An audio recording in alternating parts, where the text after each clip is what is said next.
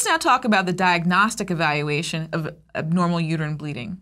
First, you want to ask them what the age of menarche was and if they've already had menopause, when that was. Again, the average age for menarche is 12, while it's 51.4 for menopause. Then you want to ask them their menstrual bleeding patterns. Do they have oligomenorrhea, polymenorrhea, amenorrhea? You want to make sure that that's clearly documented in your medical record. Then you want to ask them about the severity of bleeding. Do they pass clots?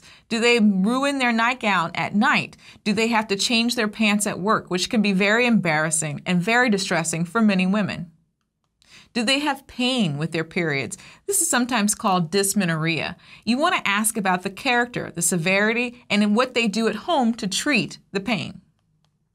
Then you want to ask them about medical conditions. Do they have hypothyroidism? Are they on any medications that could thin their blood? Then you want to ask about surgical history.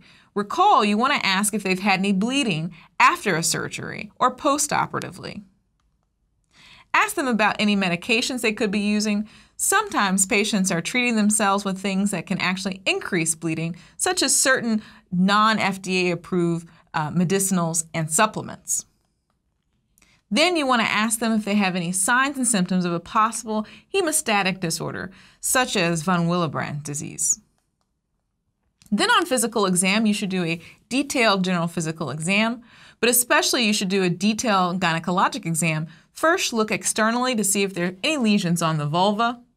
Then a speculum exam with a pap smear needs to be done if it is required and she is due for her pap smear. We talk about pap smears in another lecture. And then a bimanual exam needs to occur so that you can feel the cervix, make sure that it feels normal. It should feel like the tip of your nose. And then you should also do a bimanual to see how large the uterus is. And usually we express that in terms of weeks. Does she have a 20-week size uterus? That could be an indication that she has fibroids or adenomyosis or a combination. So in terms of laboratory tests, what we want to do is a pregnancy test, first and foremost, to rule it out. Sometimes we need to do blood and urine, depending on the clinical scenario. A CBC or a complete blood count is important to make sure the patient does not already have anemia. Then, based on the history, we should do targeted screening for bleeding disorders only when indicated. A TSH should also be checked to make sure the patient is not hypothyroid. And in the patients who are younger especially, a chlamydia test needs to be done to rule out chlamydia trachomatis. In terms of the diagnostic test, we reviewed this a little bit before, but again, a saline infusion sonohysterography is very important, and it can show us a polyp or a fibroid or any other lesion that could be causing the bleeding. A transvaginal ultrasound is also helpful, as we can actually measure the size of the uterus. An MRI is sometimes helpful, especially when you have a large uterus that can be either caused by leiomyomas or adenomyosis. And lastly, hysteroscopy, where we insert a small camera through the vagina into the cervix and into the uterus to actually visualize any pathology that could be there. The other things that we can do in the office, especially in the perimenopausal or postmenopausal woman over 45, is to do an endometrial biopsy. While that sounds really painful, it's just a straw that provides gentle suction to allow us to take some of the endometrium to sample it. Usually this is done in several passes to make sure that we have enough tissue to send to pathology. Again, in the office, we can do a hysteroscopy-directed endometrial sampling, but this is usually not done because the pipelle is usually sufficient. Pipelle is another term for endometrial biopsy. So AUB management really depends on the etiology. First, you have to determine what type of AUB you think the patient has, and then evaluate her with a good general physical exam, a GYN exam, after obtaining a very thorough history. Then you can manage based on the etiology. So if a patient comes into the emergency room with acute bleeding, this is important to remember. You can stop acute heavy bleeding with 25 milligrams of conjugated equine IV estrogen, and this would help. And sometimes these patients are taken to the operating room for dilation and curettage to actually take some of this endometrium away so that the bleeding is less. This is normally only given to a young, healthy patient who has no other medical comorbidities, which would be a contraindication to estrogen. Let's remember some things now about AUB. Don't forget to check for foreign bodies in young girls. The most common foreign body that you'll recover is toilet tissue. Fibroids are very common, especially in women of African descent. So you might get a case with a woman who is of African or Caribbean or African American descent. Don't forget to remember fibroids. Thyroid abnormalities are also a possibility with severe AUB, and a TSH should always be checked in these patients. Also, in the young girls, platelet dysfunction is the most common coagulopathy.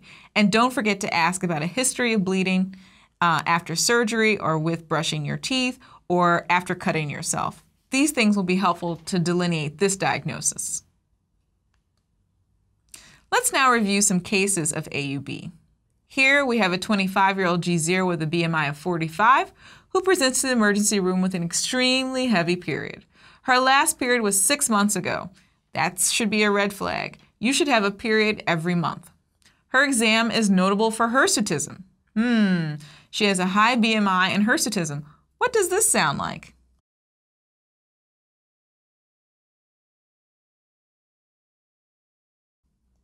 What's your differential diagnosis?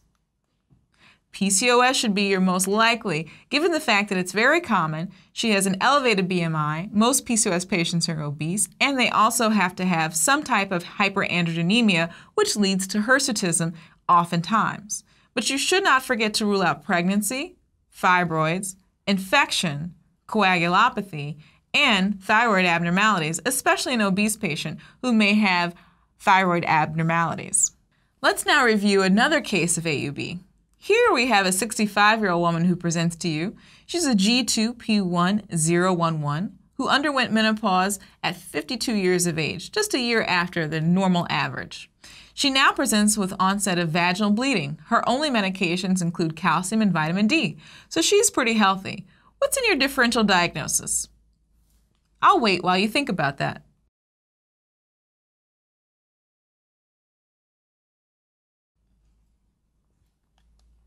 So the first thing that you should think about in your differential should be atrophic bleeding. So she can have a little bleeding from her vagina due to atrophy, which means that after estrogen stops being made, the vagina can become small or atrophic and can sometimes bleed with penetration or just by itself. Also, the lining of the endometrium can also bleed because it's thinned, and sometimes that can cause spontaneous bleeding. These patients are also at risk for endometrial cancer. While this patient seems normal and healthy, the very obese patient has unopposed estrogen because of peripheral aromatization that occurs in the adipocytes.